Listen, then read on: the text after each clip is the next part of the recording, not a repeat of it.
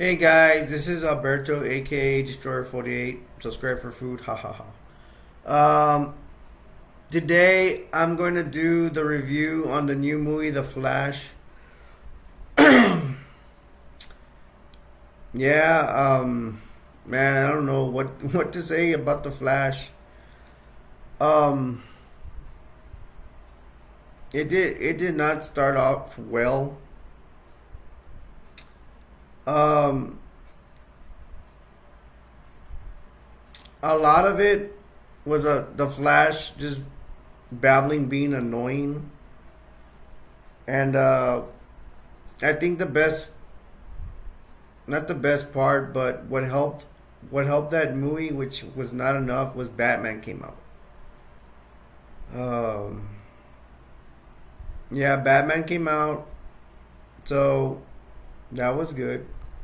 I'd rather see him. There's a part where the Flash is like, there's a there's like a building exploded or something like that, and it was actually a hospital building, and it was a skyscraper kind of deal. Exploded, and babies were still shut out from the explosion from the 50th floor or something, and they were flying out the window, and then the Flash found a way to go up there in the sky and start saving babies. I mean, that was pretty dumb. That was, he's trying to save all these babies, and he does, and there's like 15, 20 babies up in the air blowing from his. I mean, that's just pretty dumb. So I did not like that.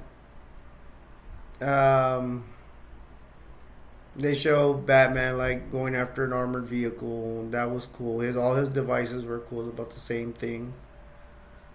Um,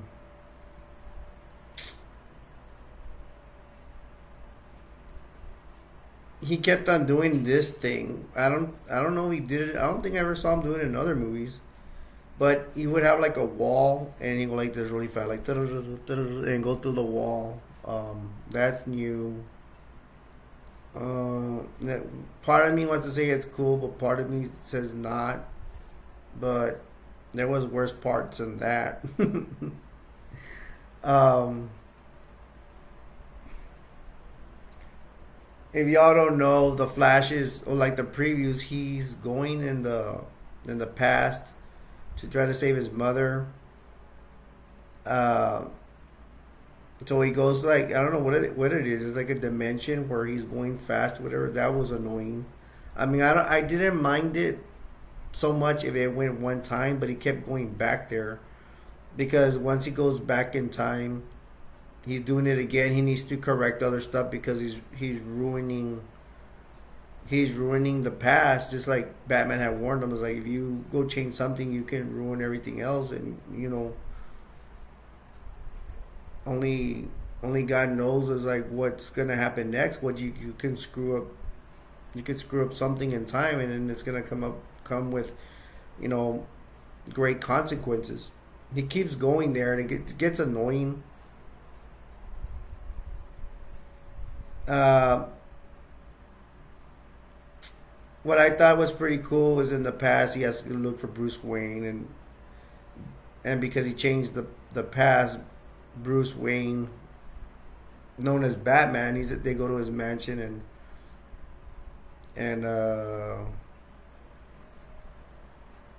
and Bruce is like kind of crazy. He's not dressed nice like he usually is, and he's like a bum in his robe and stuff like that. I mean, that was interesting. But Batman still has all his stuff in the mansion, all his weapons and all that. He's just not doing it. He's saying that Gotham City's safe now. Okay, interesting. That was a part. And then the Flash, he meets up with his former self. So now there's two Flashes. There's the Flash from the future and the Flash from the present. I mean, the first guy was already annoying, and then now two Flashes. That's double annoying. They kept saying these jokes.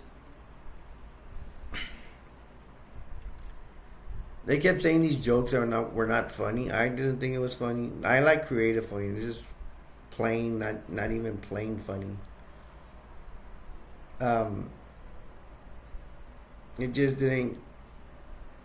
It reminds me kind of like Birds of Prey, like with Harley Quinn.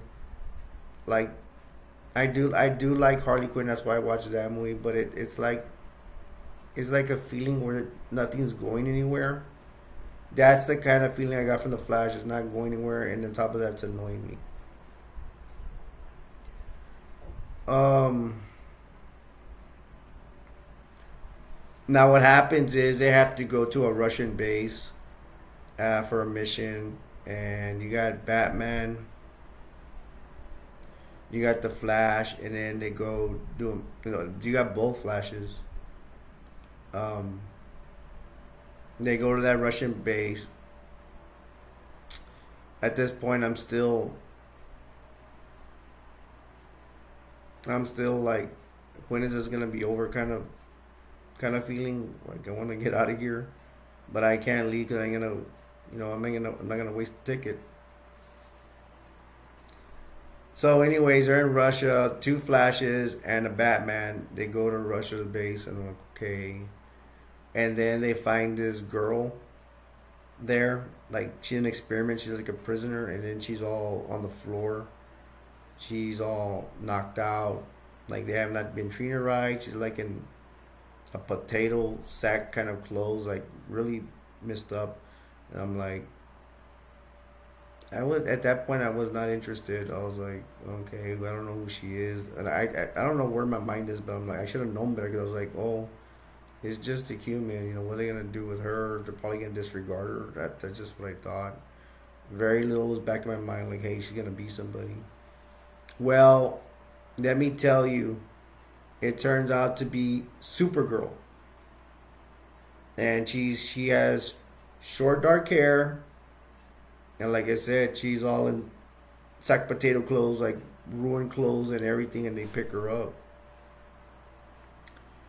and wow, once they get her going, like they pick her up, and then they find her uniform, and she's ready to go. Like, it's like, wow. It's like, what? She had a presence to her. I thought she was very beautiful, and not a Barbie type of pretty face, normal plain Jane look. No, she had a unique look to her. She looked beautiful. And then she puts on her Supergirl outfit, and wow, does she look a lot better. She got out of her set clothes. She got into her excuse me, Supergirl outfit, and she looked awesome. She does, how the last Superman looked like? Well, she looked like she had the costume looked the same except for her clothes, whatever, Superman clothes, the cape and all. She looked even better, and she looked beautiful. And at first I was like, where's the blonde hair? Supergirl usually has blonde hair. No, she had dark hair. They changed it. I usually don't like changing characters, but she looked awesome. She looked beautiful. She looked powerful.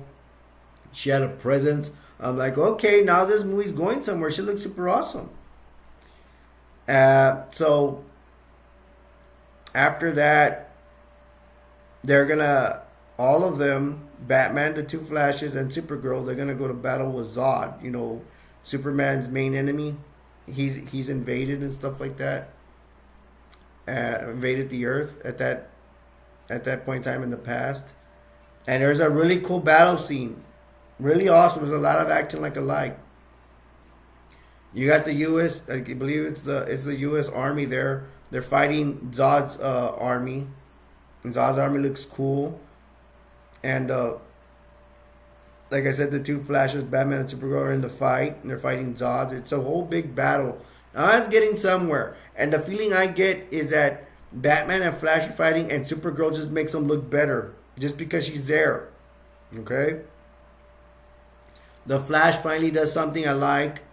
He does he gets one of the Zod's soldiers, a strong soldier, puts the robot on a bat breaker, breaks the back or something like that. And I'm like, finally, he did something I liked. You know, all that slow mo running in before this, like back in the future, him running and doing everything in slow mo. It was not entertaining for me. But here, the back breaker did he did it correct. It did good. It got my attention. Finally, he did something. There's, like I said, they're still in the battle. Supergirl's doing a lot of cool stuff. She's fighting and everything. And when she flies in the air, she does the same like Superman. Boom, boom. Like that's the way it happens. She goes in the air and, you know, she flies. She does stuff like that. But here she's in a fight. She's fighting Zod. And they're fighting. And it's really cool. Batman's in his jet. Batman jet doing some cool stuff, whatever. And it's a really awesome scene, but I'm telling you, Supergirl, I thought, man, maybe Supergirl is gonna finish the rest of the film, but no, she's only comes out. To me, it only seemed like 20 minutes, maybe 25 minutes, and that was the best part of the movie. After she's gone, she doesn't have to come out anymore, and then we're back to boring. We're like this, and we go back to Flash. She's gone, right? I don't want to tell you what happens to her because I don't want to do a spoiler on her. But she does make the film. That's all I'm going to tell you. I'm not going to say. I'm not ever going to get tired of saying it. It makes the film. But like I said, then it came back to Flash and Batman, and yeah, it was like this is a world. And then Flash comes out and goes down. He starts doing that thing in Dimension again, trying to change that. Boring. I don't like it. There's this other thing I need to bring up. They bring up, it makes the movie so unbelievable when they go doing this. When Flash is doing that thing in that dimension and try to change time, whatever. Every time he does that. But this time it's even worse because they show, like, not just there, but other parts of the movie. They show the different Batmans that came out, like George Clooney.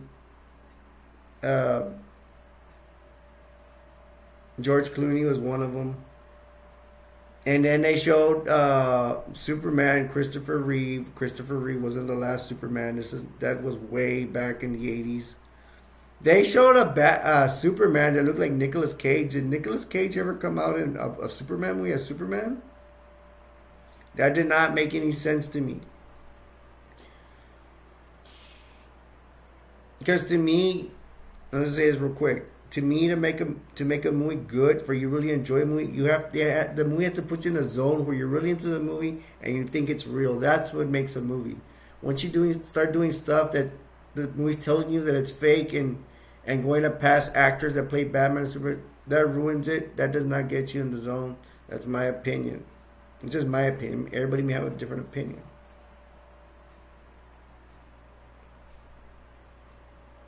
I did not like that they show the other Batman. So to me, it's just showing that, okay, these are the past movies we made, and you know, and Batman's fake, and because all these other actors played it. That's when they did that. That's what I thought. Because in Batman, in the Batman animated series, or you know, or in the comics, there's only one Batman, really, right? We're talking about the original, and I'm not talking about multiverses and all that stuff. And no, it didn't say like, oh, this Batman, there's a different Batman because it's from another universe. No, they didn't even say that. They just said all these other Batmans just popped up from other films, and it just made the movie make the Flash movie look so fake. A lot of the movie is about concerning the Flash trying to save his mom. When he goes in the past, he's trying to save her, change time to save her. They show a lot of grocery stores scenes where she's at the grocery store.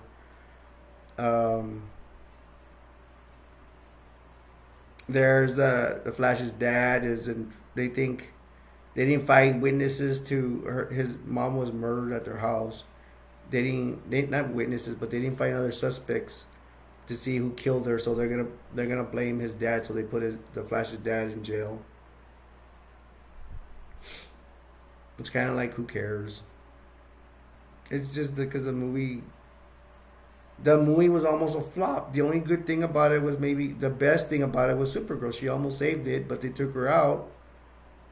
And I can understand they take out Supergirl because it's not Supergirl movie. It's Flash movie. They need to make a Supergirl with that Supergirl and just leave her like that. Leave her like that. Let her make her own movie. And oh my gosh, it's gonna be at least 10, 20. Excuse me, 10 or 20 times better than the Flash. They need to make the Flash better. They need to make him do better stuff, make him less annoying. Maybe get another Flash that, I'm sorry to say, man, this guy's not attractive. I'm straight in everything, but this guy is not handsome. If you get a handsome, skinnier Flash, get him to do better moves, get it to be more interesting. I say do more stuff where he's just going fast. You know, do a couple of slow mo things, but he's going fast, and give him better powers. No, what he needs is more like the backbreaker. That was good. He needs to do more wrestling stuff like that. As ridiculous as it sounds, but he needs to do more interesting attacks. The thing going through walls, I think I could have put up with it if the rest of the movie wasn't so crummy. I mean, it's kind of interesting. I kind of half like it, I half don't like it. It goes like this, and he goes through walls, and he comes back. Now there were a couple of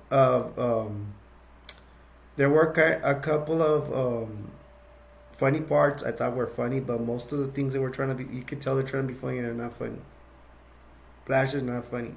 He's annoying.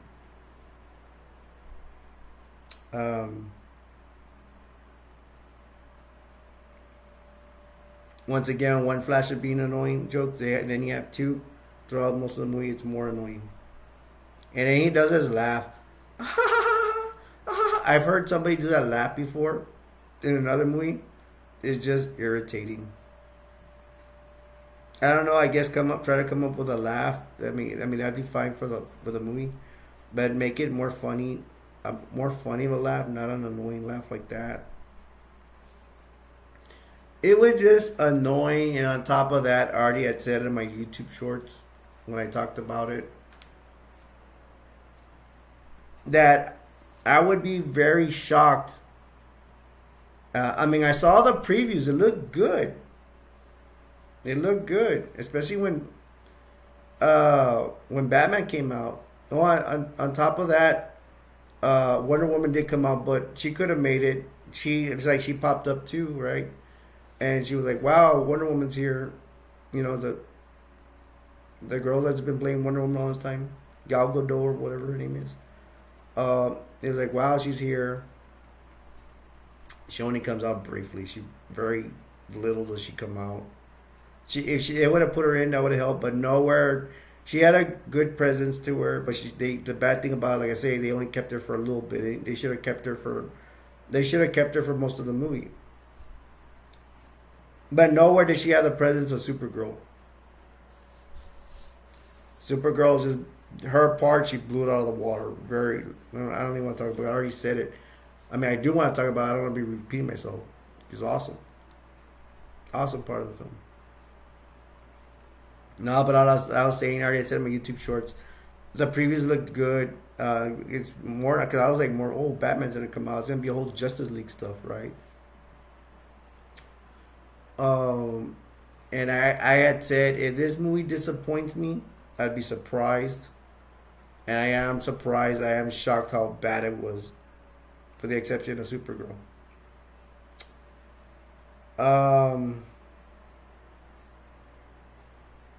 They ruined it. They almost completely ruined it. The only thing they did good was Supergirl. So what made the movie so bad? I already talked about everything that made it so bad. Especially bringing the last Batmans and that played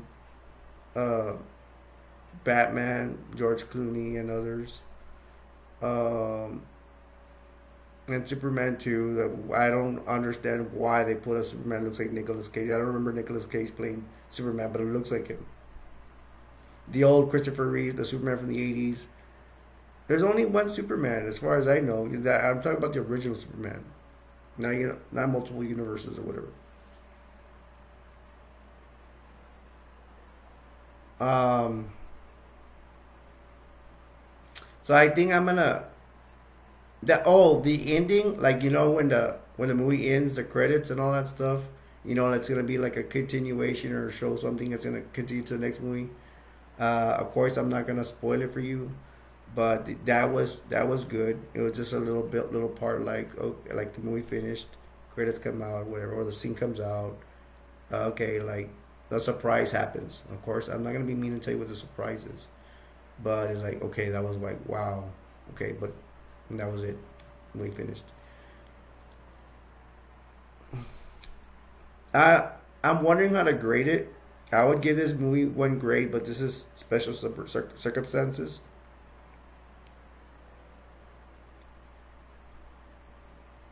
The whole movie, I give it for Flash. I give it an F. And that goes with it really good, right? Flash and F. The part with Supergirl, the 20 minutes, I give it an A plus. And I don't know if y'all gonna think I'm crazy or whatever. That part with Supergirl actually inspired me. I'm not gonna lie, I'm down on my luck right now with stuff, with friends and family and feeling sad and all that. Let me tell you this: the part with Supergirl actually inspired me because what inspires me about life is when the rare times I see like beautiful stuff, and that was beautiful. That 15, 20 minutes of Supergirl, it's when I saw that thing of beauty, she's beautiful, powerful, and all that stuff. It inspired me, like wow, there can be some beauty in life, you know. And if I think if this is for guys are gonna think she's beautiful. It works both ways. Guys are gonna think she's beautiful, and girls that see her, they're gonna be like, okay, girl power and all this stuff, and you should once you see her. I didn't want to forget to say this. I'm gonna say it. I would buy. I'm so inspired by Supergirl. I will buy that movie just to see her. All the Flash stuff. I'm gonna do it like Flash. F for Flash. F for fast forward. I'm gonna fast forward all the parts of Flash. If I ever buy that movie in the future, and I will, and just watch Supergirl for that 20-25 minutes. That will inspire me to be like, hey, I'm down on my luck. I'm hanging palms with family and friends and all that stuff. But that inspires me. Now I have that. Now I'm inspired. Now I'm ready to attack my problems. Y'all are probably gonna think I'm weird for saying it, but that's just the way I feel. To each his own. Y'all gonna think differently. But I hope if y'all see it, like y'all, the ones of y'all haven't seen it, and if you see it, I hope she inspires me just like she inspires you, like she inspired me. It's just an awesome part, man. It's like a movie I saw. What's it called? The one with Jet Li. That movie has a lot of martial arts. I kind of don't care about it. I forgot about it. But at the end, when Jet Li is they put him in they put the bad. It's actually two Jet Lis, but they put the bad Jet Li. They throw him in some kind of prison dimension, and they put him on top of a hill. And then all these prisoners want to attack him or do something bad to him, and he starts beating them up. And it comes up with that song, "Cut My Life to Pieces." This is the last resort.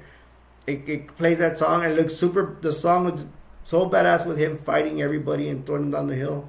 That was one of the best the indies I've ever saw. Awesome. Supergirl has that same effect on me. It's just I give the Supergirl part, like I tell you, an A plus. Flash for F. When Flash comes out, it failed. For the exception of Supergirl, I'm already tired of repeating myself.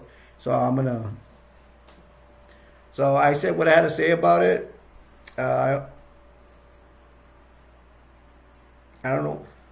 Y'all can comment to me if y'all ever get when that movie comes out on DVD, and if you do what I recommend, and if you go buy it just for that part. I mean, it sounds ridiculous. I know it's gonna be expensive, but if you feel the same way I do, you can comment to me and let me know. I would like to know, not just for popularity comments or whatever. No, I really like to know. So yeah, the Flash was a big flop. Um, I would have I would have recommended for you to go see it at the theaters. unless the few of you want to get inspired and just see Supergirl, and maybe you're gonna say, hey, Alberto, you're exaggerating too much. Okay, you can tell me, it's fine. To each his own. I mean, I really blown it up. Maybe you see, you might expect more, but that's my review for The Flash. It was a big flop. I would not, you know, if you want them for sure, if you want the movie to be good and perfect, don't see it, man. It's really bad. I had people had told me, some critics said it was bad. No, no, I know, yeah. And I was like, no, it couldn't be. I saw the preview. Yeah, yeah, it's really bad. It's a flop. Well, thank you for seeing my review. Um, that I've completed my review of The Flash. Again, thanks for watching my review of The Flash. And hopefully the next review I show will be of a good movie. Yeah, it was horrible. All right, till next time. Well, I'm gonna leave you with this line that I always say: the world will never be a perfect place, but we can all make it better. Till next time, my name's Alberto, aka Destroyer 48. I will see you next time. Bye.